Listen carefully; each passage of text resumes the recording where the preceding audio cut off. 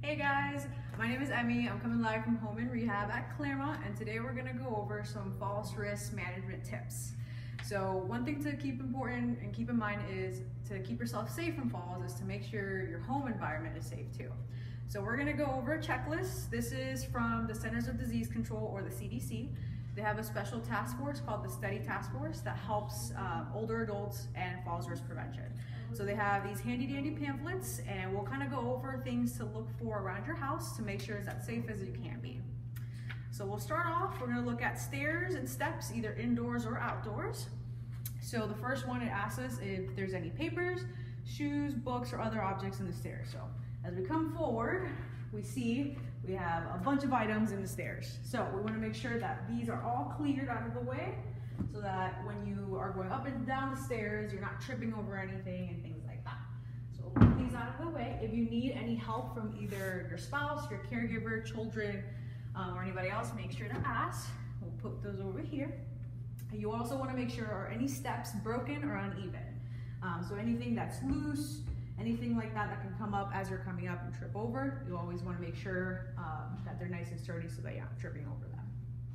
So as we're going up, you want to see, next question is if there is a light or a light switch at the top or the bottom of the stairs. So up here, we have a handy dandy light switch.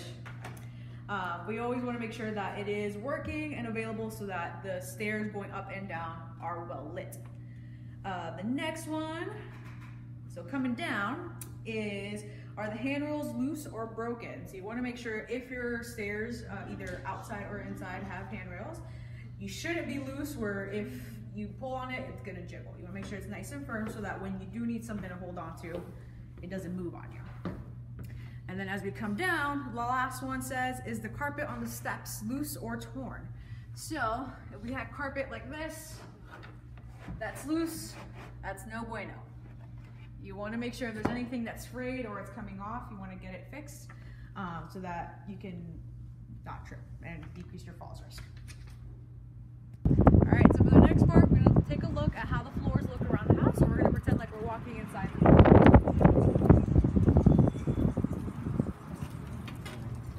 Alrighty, so looking at our handy dandy checklist, when we're walking through a room, do we have to walk around furniture? So as you see, it's not a clear path. So you want to make sure, especially if you're around the living room and all the furniture is cramped up, you want to make sure there's enough space so that you have a clear pathway. And of course, if you need help from a caregiver, spouse, or someone else, definitely ask for help. Next in our checklist, you have throw rugs on the floor. So the thing with rugs, as long as they're smooth on the floor and they don't catch, a lot of times they get loose and you may have an increased chance of tripping over them. Honestly, the best option is to try to get rid of them if you can, or if you can't, if they're nice family possession, you can secure them with little tabs on the floor so that to make sure that they don't flip up. The next one, are there papers, shoes, books, or other objects on the floor?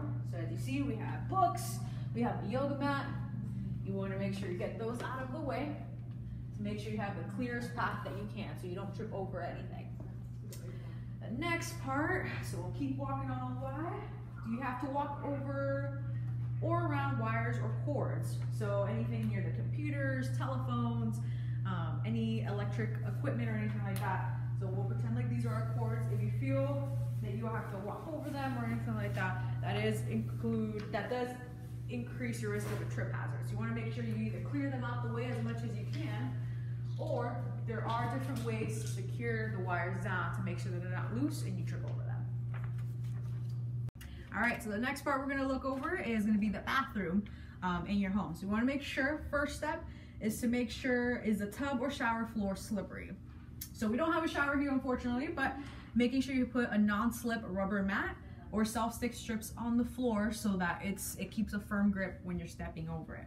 As well as, if we come in, do you need some support getting in and out of the tub or in and out of the toilet? So as we see here in this bathroom, we have nice grab bars. So if you do need extra assistance to be able to get up or sit down, there's something you can hold on to. As well as showers and tubs have this option too, where you can install grab bars or even shower chairs or tub chairs to make it easier for you while you're doing your showers and baths.